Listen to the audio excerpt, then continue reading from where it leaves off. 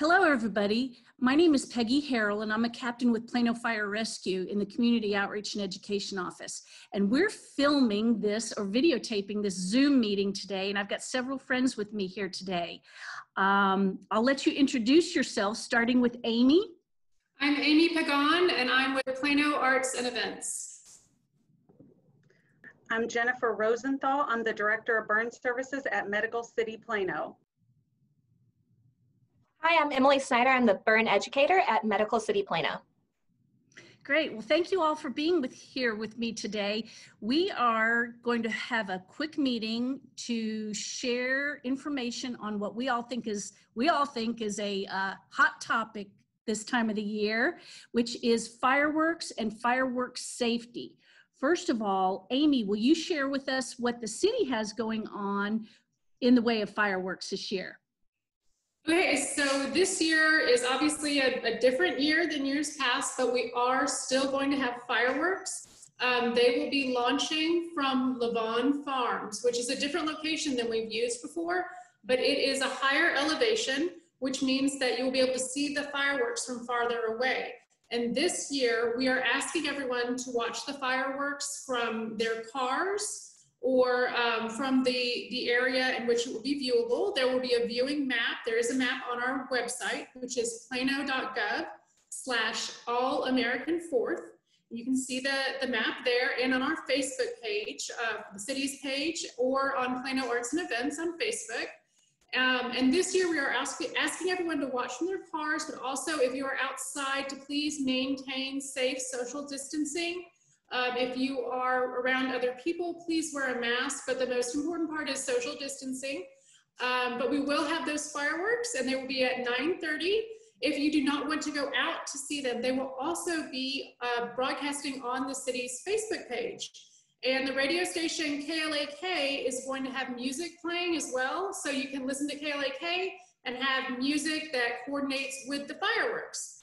And then if you want to be a little extra festive, we have a decorating contest going on for the 4th of July. So if you've decorated your lawn or your windows or your front door or your balcony, just take a picture and send it to us. You can send it to our social media page, or you can send it to our email, which is planoarts@plano.gov.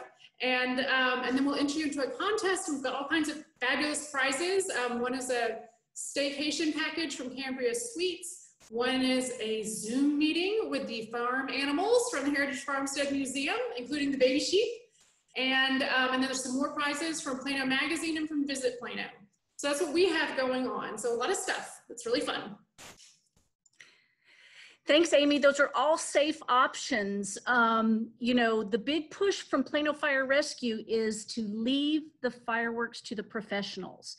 And we're hoping that everybody in Plano and surrounding areas does that. With that, you know, consumer fireworks really cause us a lot of concern here at Plano Fire. And that's one of the things I'd like Emily and Jennifer to touch on, the dangers of consumer fireworks. So a lot of parents actually think sparklers are a safe alternative for their tiny little kids, you know, 5-year-olds. However, they're extremely dangerous. They burn from about 1,200 to 2,000 degrees, which is about the same temperature as a blowtorch. So not a great idea to get those little kids. Not only are they clumsy, fall down, could cause injury to themselves, but also to houses, outside, things of that nature. So a good alternative would be glow sticks or silly string, something to still keep them involved. And again, they want to see the fireworks, keep it to the professionals. Here at Medical City Plano, we see a lot of injuries every year. Most of those are to the hand, they can be to the face, and unfortunately to the eyes.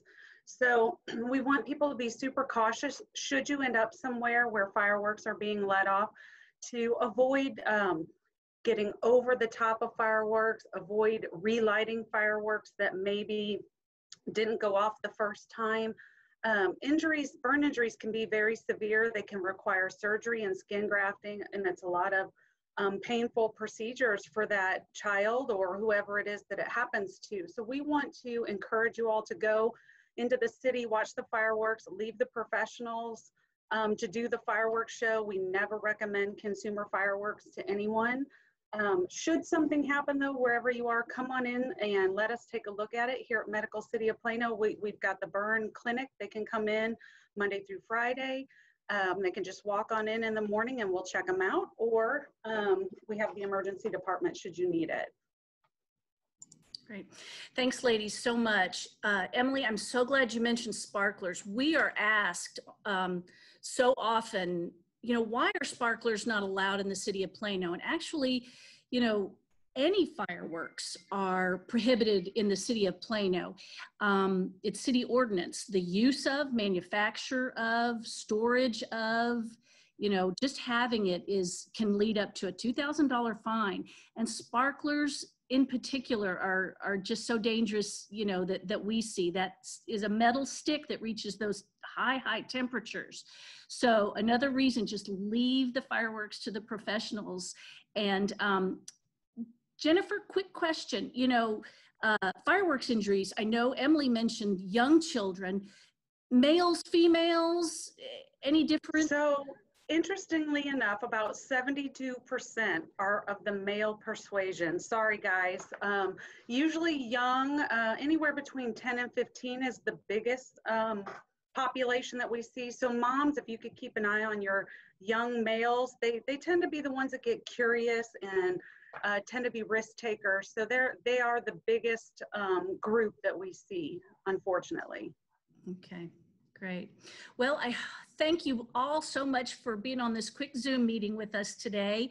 We're going to make this into a video and get it on our sites, and we'll share it with you all as well.